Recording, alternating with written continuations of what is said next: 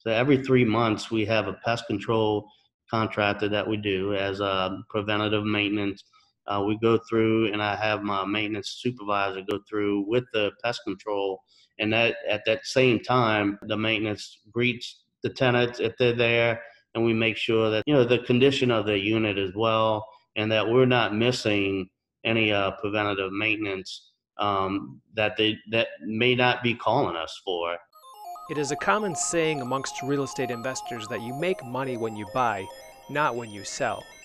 While this catchy phrase has value, it fails to convey how easy it is to lose money through poor property management. Whether you self-manage or hire a professional, it is important to understand how to navigate the common pitfalls and challenges with rental properties without losing your shirt or your mind. That's why you have tuned in to Maximizing Your Property Value, the apartment owner's guide to operating rental properties as a successful business.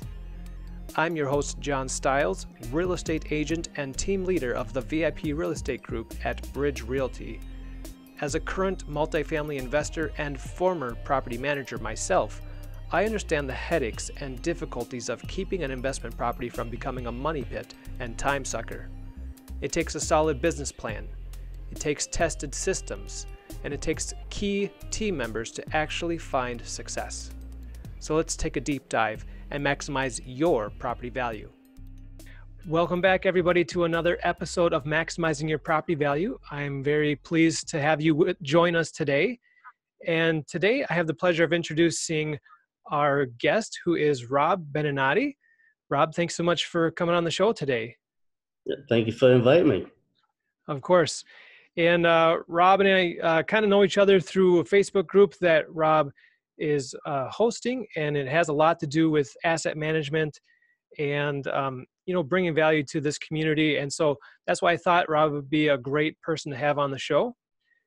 And maybe we can reference that Facebook group later on so people can know how to find it. Yes.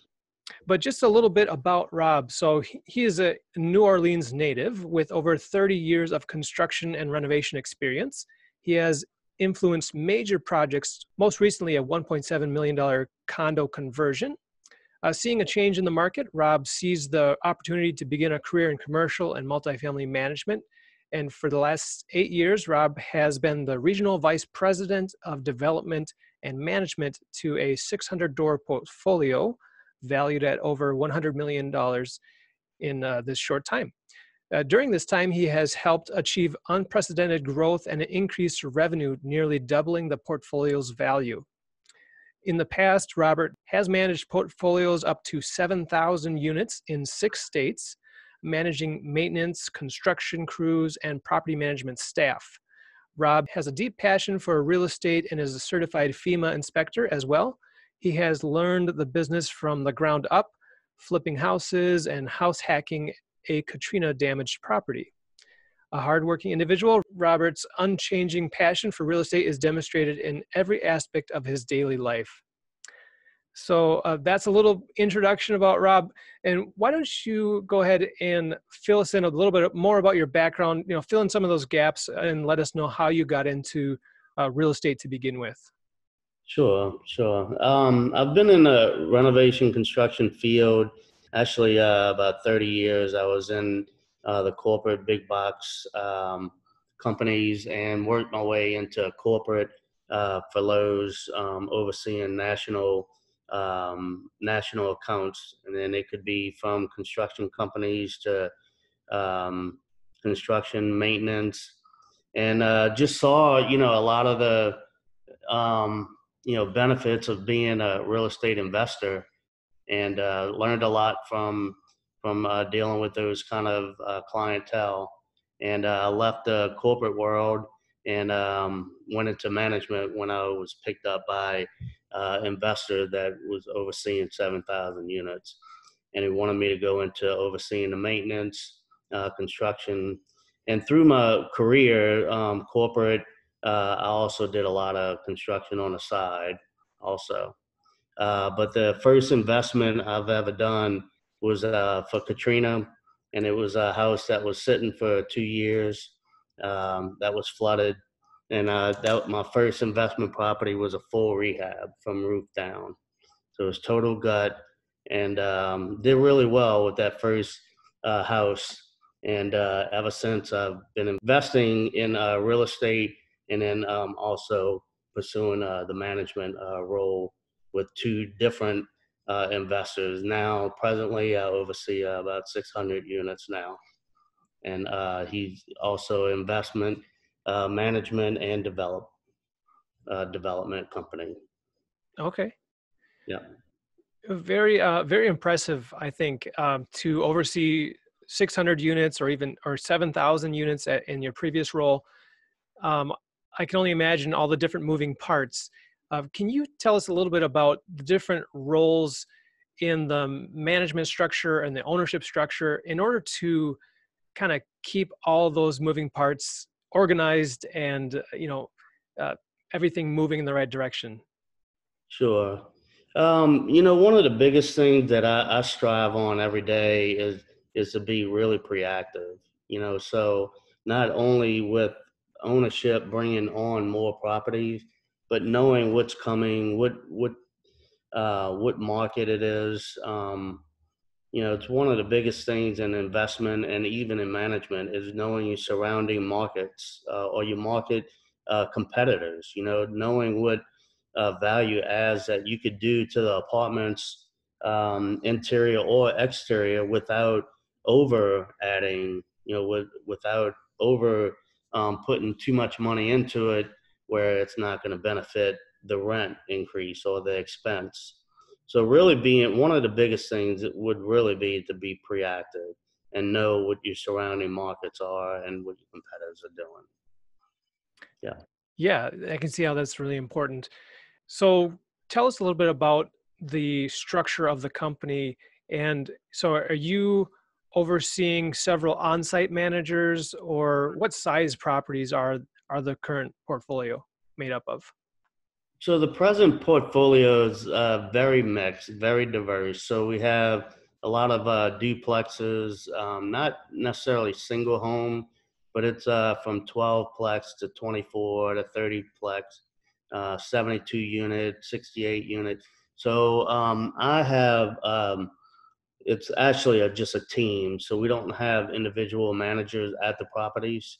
So everything is done remotely. We have an office, but we do have, leasing agents. I have a maintenance supervisor. I have a maintenance crew, but everything is constructed through me. So um, inspections, everything is comes through me, but through my team. So we do not have, because those units are small, too small to have an on-site property manager. Sure. Yeah. Yeah, that makes sense. So what is your team made up of? Different, I assume, leasing agents and maintenance people. And so what does it look like though for you? Yeah, so I have, let's see, I have three leasing agents. I have one that is just in the office all day long. She does office calls, help scheduling appointments, help marketing, and then the leasing agents, I have them just selling. So they do the calling, the help with the scheduling, but also qualify. That's one of the biggest things with leasing is you want to make sure that, when you do schedule an appointment, that that person knows what the rent is, what our qualifications are. If that rental unit is going to be right for them instead of wasting time. So we have a leasing team. Then I also have two accounting associates. Have more of a controller, because we also get into the portfolio has restaurants, have some service industry, coffee shop. It's very diverse, but that account controller basically is in the service industry part of the portfolio. Then I also have a maintenance supervisor, four other maintenance guys, and then I also have my own subcontractors that we use on different projects and when needed. Okay. But all controlled through me, yes. Okay. Yeah, well, that's a lot there. So, how do you keep it all organized? Do you have a certain software that you prefer to use? So we use Propertyware for all that. Yeah, I'm kind of old school, but I use a erasable board. I mean, I think you've probably seen it on my Facebook. I posted it, and what one big thing that's really helped me is being visual. Mm. So, I have a board that, has the vacancies. I have a board upcoming people that have put in notice for notice given already. So once they put in a notice given, it goes on a board. We start marketing it. So the leasing agents and everyone knows that, hey, this is coming up. Let's get it pre-leased, and yeah, and then once it's approved, we move it to another board where we make sure that all the leases are done, community rules are signed, um, electricity, utilities are turned into their name. So that's kind of a big part of my office. So it keeps everybody engaged. And then on top of that, maintenance can come in and also see, hey, look, this unit's coming up. And then they're also my eyes in the field too. So my maintenance supervisor is always running around. So if he sees somebody moving out, he gets with me and the leasing team and say, hey, look, this person's moving out. Did they put in their notice? So yeah, it's a lot of moving parts, but it's like with everything, and it's huge when you have a good team and everybody's communicating to have that same goal to be proactive on anything, renting, knowing people moving out, marketing. It all kind of gels together, especially when your team knows what's going on. Mhm. Yeah. Well, I appreciate the being visual. That's how I, best kind of learn and stay in on top of things. So that's definitely helpful to have a kind of a scoreboard or something to that effect. Right, right. Yeah, we have a system for everything. It may not be everything in the computer, but the computer, the propertyware software is accurate. So if you pull up the reporting on propertyware spreadsheet, it will match what's on the board. So the owners, talking about the owners, or that's only the owners above me, but they can see that also. So if they have questions, they can pull it all up in the propertyware software, management software, and they could see that it matches, or they can see without coming into the office. Hmm. Yeah. Yeah. And so does the owner have a certain numbers that they track on a weekly basis or monthly basis that you kind of go over with them uh, at a routine meeting or something like that? Um, I am in touch with them. I mean, I've been with this company for about 6 years. They kind of know. My accounting team, they give us basically daily reporting, especially on rent collection. Mhm. Everything is communicated through emails also and spreadsheets. So everything's updated almost daily to weekly, depending on what it is. So any time that we get a applicant approved, I have my leasing office staff, which is one position with the leasing team. If something is approved, it gets communicated to all the owners, accounting, myself, and leasing agents. So everybody's also getting things through email. So the communication is just constant, not only with visual boards, but computers, emails. So we kind of use a little bit of all the tools to keep that communication tight. Yeah, that makes sense. That's really important. Everybody's staying informed and staying on track there. Right. So one of the things I want to ask about is how you came up with your team. I assume you have some sort of hiring process and vetting process to make sure your team members are a good fit for the kind of the culture that you've created in the company. Um, can you speak to that a little bit? Sure. You know, it's kind of a little bit off of, but this is something that I've always done in property management is, lease, especially leasing. Leasing is a sales position.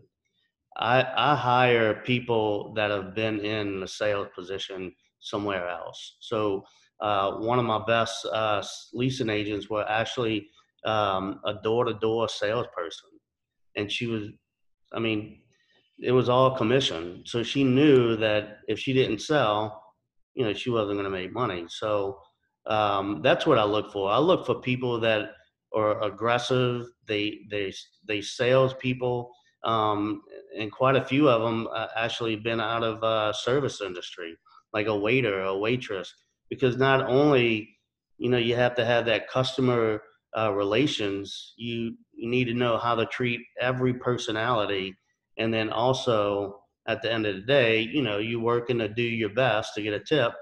And it's one of those things that um, personality and being in that sales or that service industry has created some really good leasing agent and even property managers. When I've worked for the bigger portfolio, some of my property managers were, bartenders or wait staff, because they knew that that customer service had to be there. And when you do give that customer service, um, it goes a long way with selling leases or selling your apartment, your property. And then obviously I would train them the way I want it to be trained. They want, I want, and understand our process. A lot of different property management companies, they have their way of doing things. And if you hire somebody that comes in from another property management company, they may be used to this one way or this different software. Well, sometimes there's conflict when you bring them into a different company with a different software, a different um, program. So, but yeah, I've always looked for people that have been sales oriented, customer service oriented, and have done really well. That's how I hire most of my staff. Yeah, yeah, that's really important. I agree, because the tenants, the residents are our customers, and it's Yeah, important to treat them as such. So, yeah, exactly. And that goes a long way. Definitely does. yep. So you've talked about the kind of differences in the leasing process. Can you mention anything about your leasing process that you have kind of developed over the years, and what's really important that you make sure your leasing agents don't forget to do this, these steps type of thing? There's three things that I've or the first thing is to qualify. So know when they want to move in, what their budget is, and be upfront. If your budget is only $600 or $700, we may not have something for them.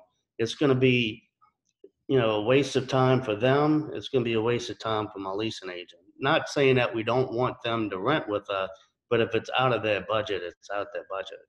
Um, so knowing when they want to move in, what their budget is, and if there's a certain area they want to live in, because this portfolio is all over New Orleans, all the way into Mississippi, in the suburbs of New Orleans.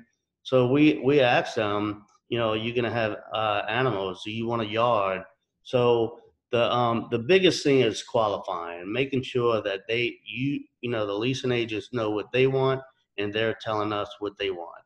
And then we can match up the right property for them, instead of showing them, 5 units or 5 different properties. We can narrow it down to the most three, and that way it's not wasting any time for anyone.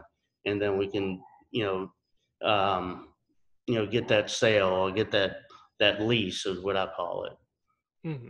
So that's the biggest thing, is qualify them before they even schedule an appointment. Yep, that makes sense. Do you typically do your qualifying over the phone, or do you use any software for that process? Everything is over the phone or by email. So all our leads come into email or through, some type of marketing. So Zillow, Craigslist, Facebook. Um, so the ads that we create, we try to answer the questions in the ad. Believe it or not, a lot of people don't read the whole ad. So we still ask those questions, before we schedule an appointment. But yeah, most of it goes through, personally through phone or a phone call or through email. Yeah, Yeah. makes sense. Yeah, Mhm. very good. So once somebody has expressed interest in one of the units there, how do you process them? What's the application like so that that continues to be efficient use of time and a good experience for those applicants? Sure. So, obviously, we have forms that we can send them. We also have them that we can hand out at the appointment. It's an application process where they have to fill out their information. Obviously, background referrals as far as landlords. We also have it on our website, so they can go to our website if somebody called and says that they're in California, they're moving in, they can go to our website. We can also send it through the emails, which is, in our drive, it's already saved, so we can just send it out. And we have a checklist too that goes with it. And a checklist will tell them, hey, we're looking for 3 times the rent. We need proof of that. ID, we are going to do a criminal and a credit background. And it's all approved based on everything that we receive. And if it's not, if things are missing, it won't be approved and it won't be processed. So we tell them that also up front. So before we do anything far as take a deposit or anything like that, we do let them know that until they have all that information, we will not give them an answer until we do qualify them correctly. Yeah. Yeah. Yeah, very good. And I know you mentioned earlier about your scoreboards or leaderboards where you keep track of these available units. Are you also tracking like number of showings or the time on market and that type of stuff?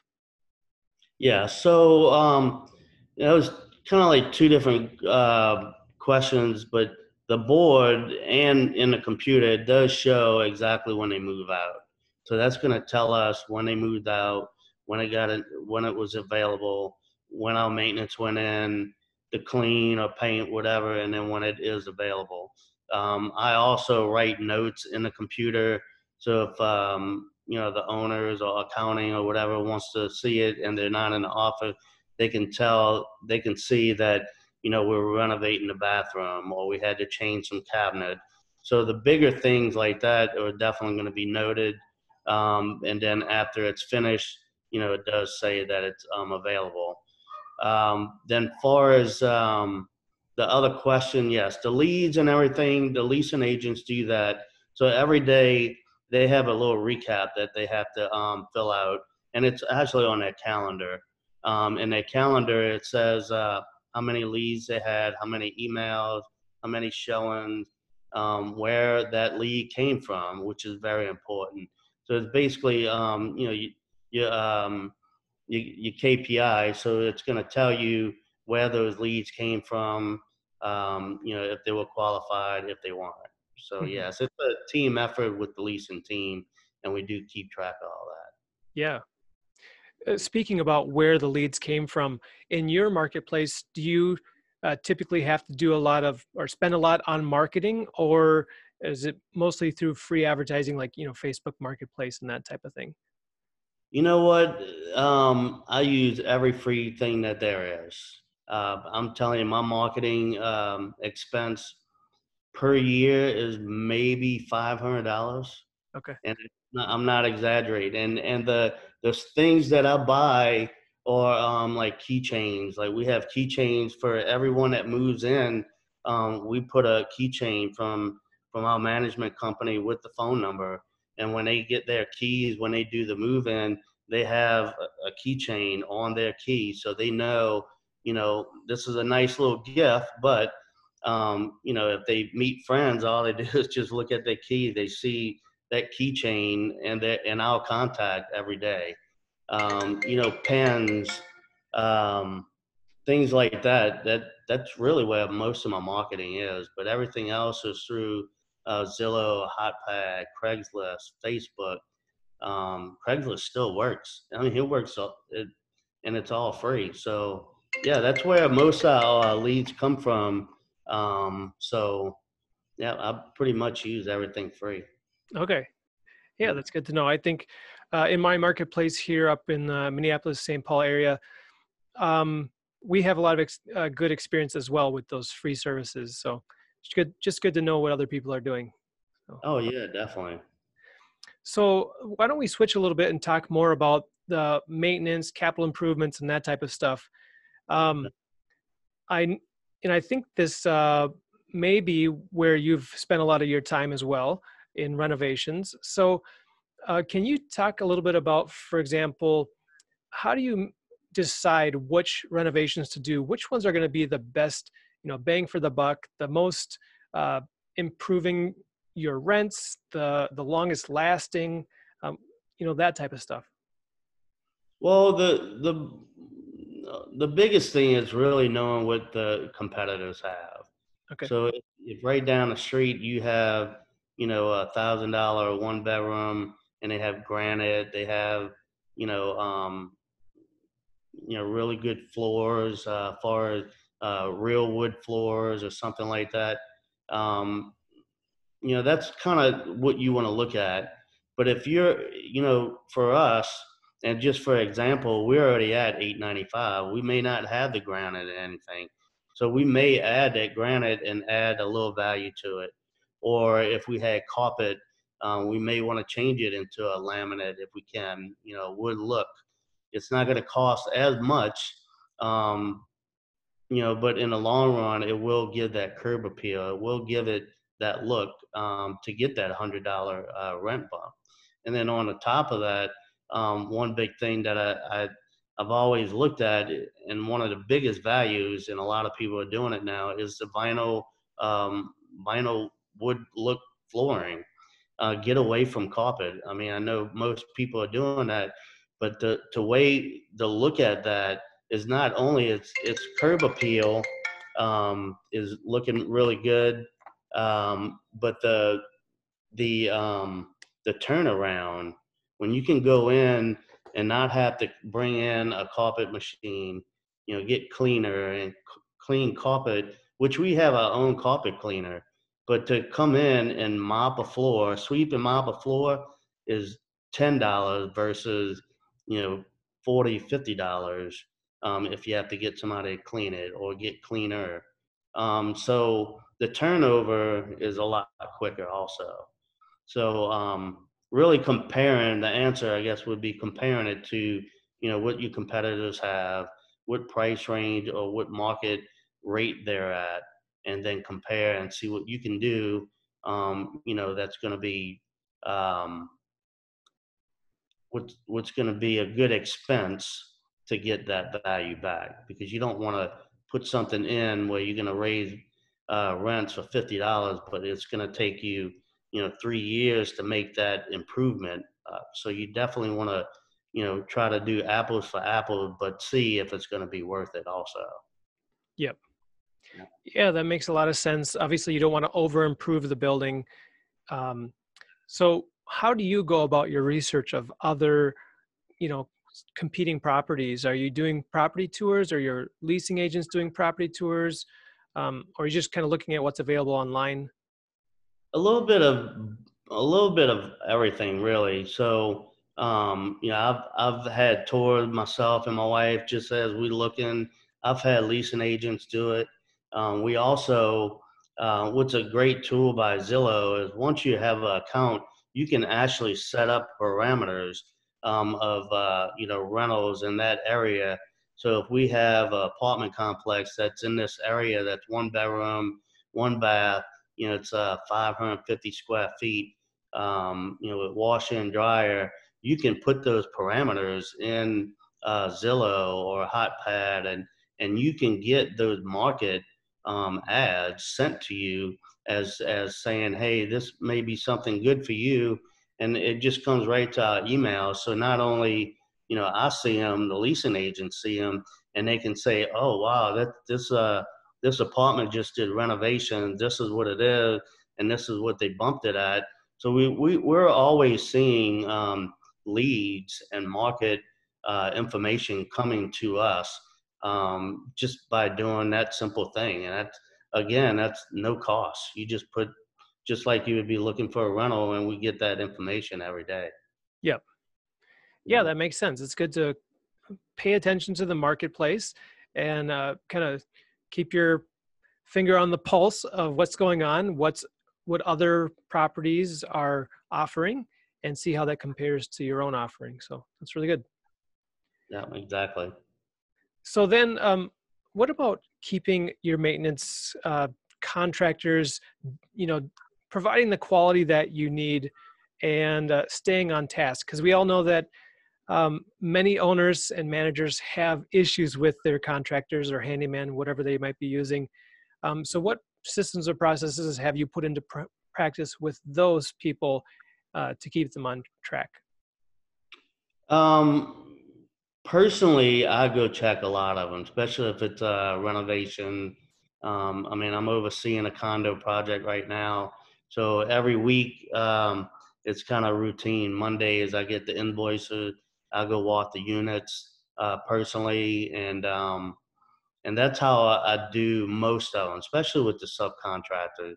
I have a maintenance supervisor that does a lot of the work in the field, and then he will, and I trust, and I've kind of trained him also, but he's been in maintenance for a long time, so he knows what to look for also.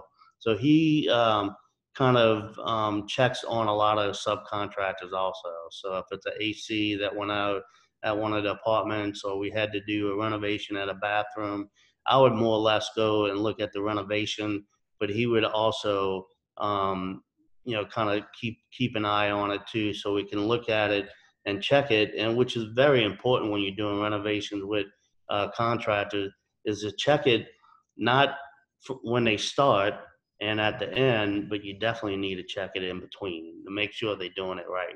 It may look good at the end, but it could be installed totally wrong if you didn't check it during the renovation, which is very important.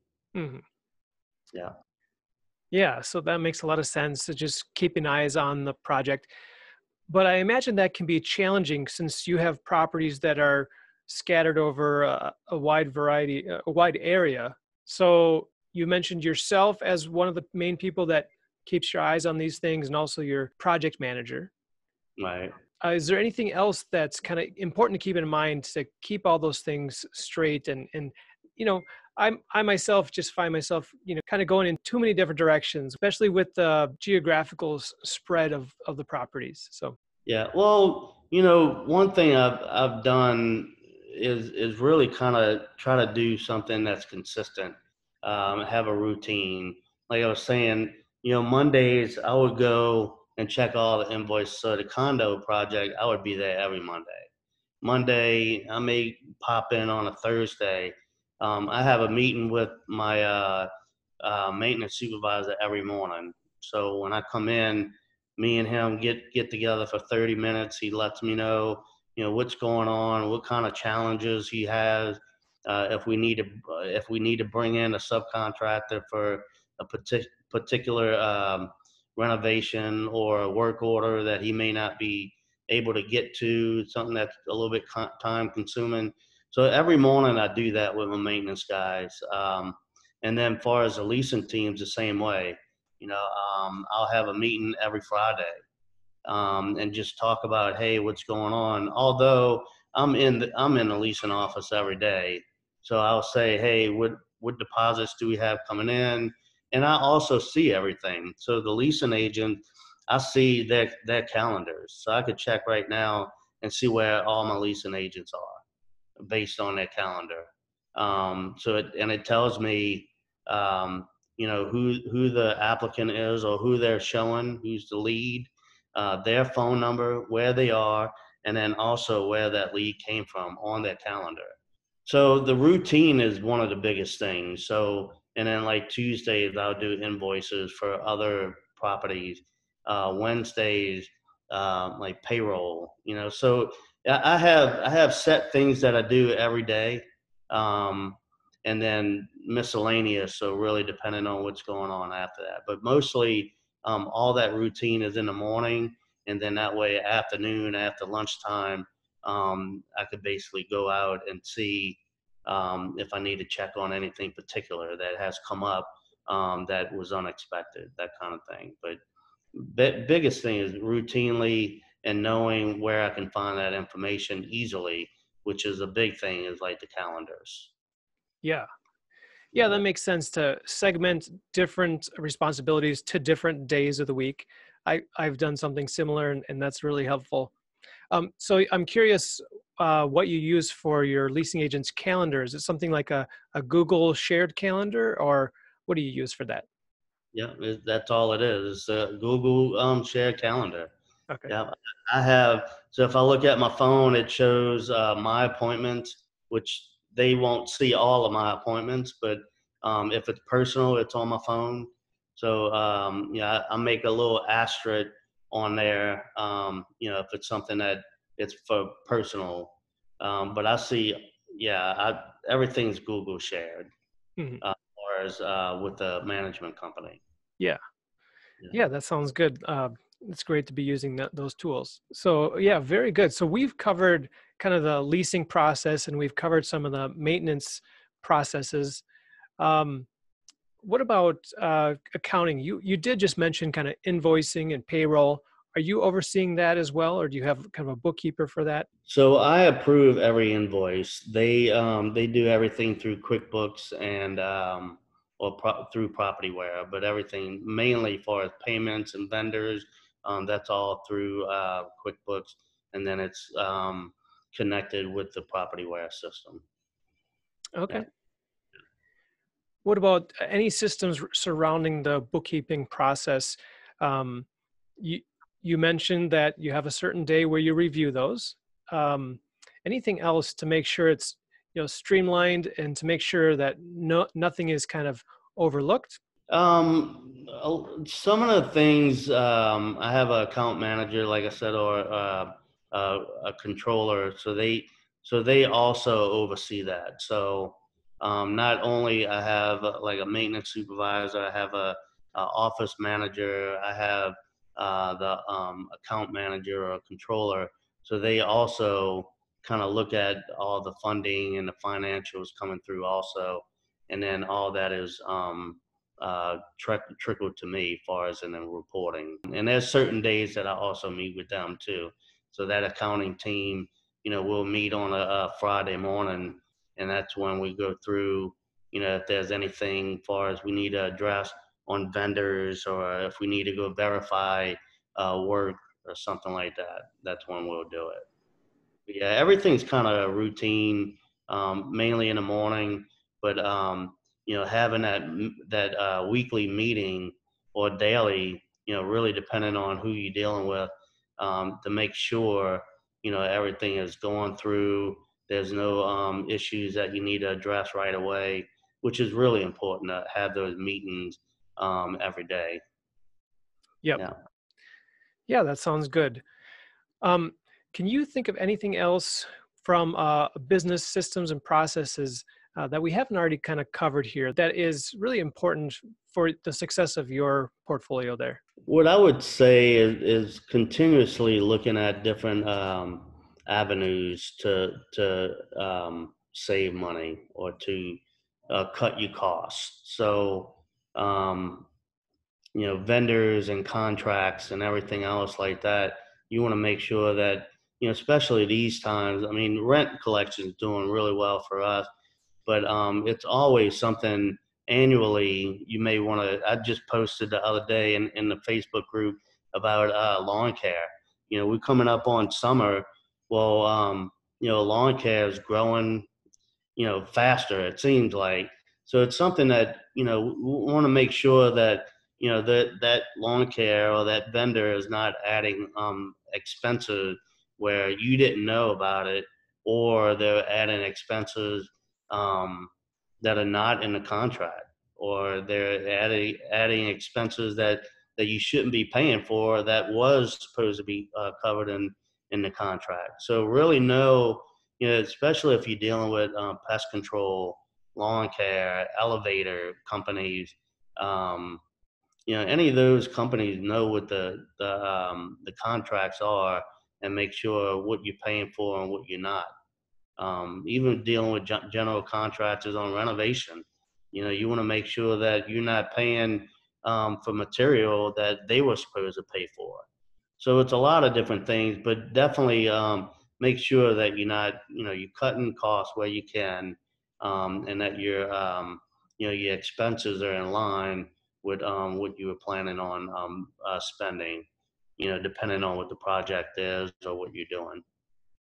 Yeah.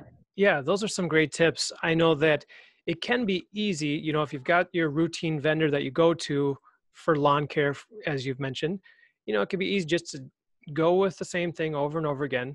But if you're not watching closely, and kind of price shopping a little bit, you might not realize that you're overpaying. Yeah. I'm also wondering if you have any stories you can share with us about maybe a real challenging time you've had that was maybe from a tenant, a contractor, a vendor, or even working with the city. What has been really challenging, and how have you learned from that? I would say, I mean, honestly, this just happened the other day, and I guess now you're bringing it up, is to document everything that you can. So, with the city, so one of our properties, we have Section 8, and this one particular um, Section 8 inspection, they came in, and I don't know why, but New Orleans subcontracts their inspectors now, when there used to be employees by New Orleans, hired by New Orleans, and lived here. And now they subbed out their inspectors. So anyway, they changed to this vendor, and we were not getting the letters that we were supposed to that tell us when the inspections were. So anyway, December came. They went and inspected this unit. It failed, and it failed about something that was outside of the unit, which has never been in um, the list or whatever that they would check. But anyway, um, we didn't know about it. The tenant didn't tell us about it for some reason. They went back again, and it failed again. So in Section 8, they'll abate the rent that Section 8 will pay if it fails twice. So I finally found out about that. The tenant told me, said, "Hey, look, they failed again because of this. The paint was chipping on the outside of the building." I'm like, they've never failed that before. But anyway, long story short, the COVID came in, and they abated the rent for February and that or March, when they started all this stuff going on. So you couldn't get a hold of anybody. So I finally got a hold of the the person and said, why did it take that long? And I know COVID. They didn't come back and inspect it until like the end of March. So they held the rent back. I went back and I said, "Hey, look, so we didn't know. I could prove that y'all were sending the letters to a different address. I proved that because of the document that we had.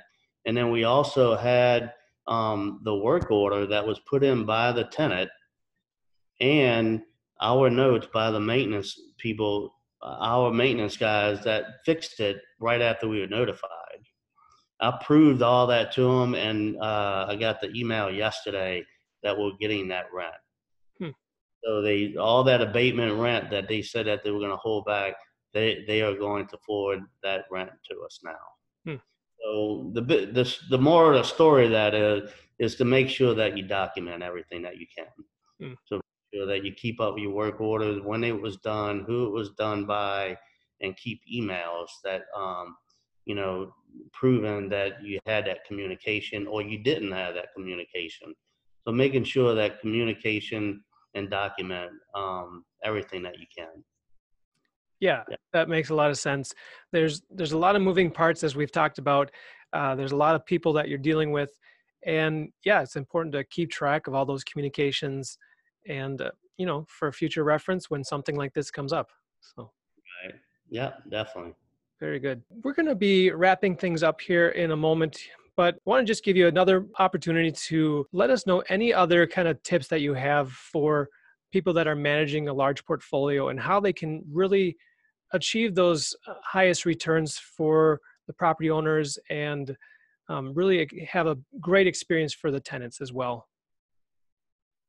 The biggest thing is really communicating with the tenants also. So when we have a 60-day notice in our lease, so the tenant needs to tell us 60 days before if they want to renew or not. And what we do it as a courtesy to remind them also, but it's also a time that we do is making sure that, their maintenance issues are done correctly. Everything's fine with their unit, that they're enjoying their unit. So that communication, and then also we also have inspection or walkthrough every quarter. So every 3 months we have a pest control contractor that we do as a preventative maintenance. We go through, and I have my maintenance supervisor go through with the pest control, and that at that same time the maintenance greets the tenants if they're there, and we make sure that smoke alarms, the condition of the unit as well, and that we're not missing any preventative maintenance that may not be calling us for. So we try to have that communication with the tenants to make sure that they're enjoying their stay, and then on return, obviously that stops with helps prevent turnover. And Okay. we also ask them, if they put in their notice that they want to move out, we always ask them why. If it's, moving out of town for work or whatever it is, I want to make sure at the end of the day that they're not moving out for something that we could have prevented. Hmm. That's the biggest thing. Yeah, that's a lot of good points right there. Getting feedback from those tenants to make sure they're satisfied. Uh, Visiting the property quarterly, I think that's really important there. Um, and I don't think everybody, in fact, probably many property owners and managers are not visiting their properties that frequently. No, So that's, I'm sure, helping really to preserve the properties and prevent bigger maintenance concerns from happening. absolutely. So It's a lot. It's believe me, my phone, I've got to charge it by 11 o'clock. It's a lot. I look at a lot of emails, a lot of calendars, a lot of things, and just like you said, it's a lot of moving parts, and keeping up with it. It's just, I don't know. I guess I've just been doing it for so long that I've just created that routine, and making sure that I know what's going on at the same time. yeah. Yeah. Well, that sounds good. And I appreciate you taking some time to be with us on the show today. I do have some closing questions as we get to the end here, All right. just so that the audience can get to know you a little bit better. So the first question is, why do you get up in the morning? Why do I get up in the morning? That's a good question. Um, I enjoy life. One big part of that question is my why. My why, I get up every day. So, I can see my wife and my kids. I've got 5 grandkids that we love to go and see every day. So, we bust our butt every day. Every time we get up, it's for a reason. And that reason is to have that financial freedom one day, so we can spend more time with our kids and our grandkids. Hmm. Yeah, Yeah. very good. Family is important there. Second question is, what event or person in your past was monumental in creating who you are today? Um, I would have to say my dad. My dad, he's always been a really hard worker. Unfortunately, he's always been in a W-2 job. And, I seen him not spend as much time as I would have liked And that's what I want. I want to create something where eventually I can get away from a W-2 job and teach. That's one of the biggest reasons why I came up with a Facebook group. Help show and share value so others can create wealth and grow together. I don't want to do contract work all my life. I want to teach others, make my job easier. And that goes the same way with being an asset manager, a property manager, or even an owner. You want to build your team where you can walk away and everybody's doing what they're supposed to be doing to make my life easier. And I could be on calls like this or spending time with my family. So that's the ultimate goal. And that's, I've learned a lot from my dad, not as an entrepreneur, but as hard work. I don't really want to do that until I'm 65 years old. Sure. Got it. Yeah. Well, that kind of leads into my third question, which was how can people get in touch with you? And why don't you go ahead and what's the name of the Facebook group? The Facebook group that I created was it's the Multifamily Asset Management and Value Add Facebook group. Created it to add value. We've got a lot of good stuff on there. I'm always on there. I'm always on Facebook as under my name also. So, just trying to, just grow with everyone and help grow together. Yeah. Yeah. I appreciate like I said, I appreciate the group that you put together there. And I think just adds collaboration to our investment community and property managers, asset managers. And so it's really great that we can all learn from each other. And so I appreciate your contribution to that. Yeah, no problem. No problem at all. Thank you for having me on. Yeah. So thank you so much. And to our audience, if you got anything out of this conversation, let us know. You can go ahead and comment on wherever you're seeing this or hearing this, maybe the YouTube channel, or if you are listening to this on the go. It's great if you can give us a rating and review on Apple Podcasts. We really appreciate your feedback that way. So thank you so much for tuning in, and we will see you on the next one. Take care. Thank you, John. The opinions shared on this show are for informational purposes only and should not be taken as a solicitation for representation or investment in any specific offering. Please consult with your financial, legal, tax, and real estate advisor before making any investment decisions. John Stiles is a licensed Minnesota real estate agent with Bridge Realty. Thanks for tuning in to Maximizing Your Property Value, the apartment owner's guide to operating rental properties as a successful business. If you're considering scaling up, downsizing, or right-sizing your real estate investment portfolio, it's important to know how to determine your property's value in today's market. That's why I've put together a free ebook for you called How to Calculate Your Investment Property's Value. To get your copy, go to www.realestatestyles.com/value. Now, if you found any value in today's show, be sure to subscribe to our email newsletter, YouTube channel, and podcast through your favorite podcast player. All the links are in the show notes. And would you do me a big favor? Help me get the word out about this show by sharing with your friends on Facebook and LinkedIn. And lastly, we appreciate your 5-star rating on iTunes. I really appreciate you and wish you the best in your real estate investing career. Signing off, I'm John Stiles with Bridge Realty. Make it a great day.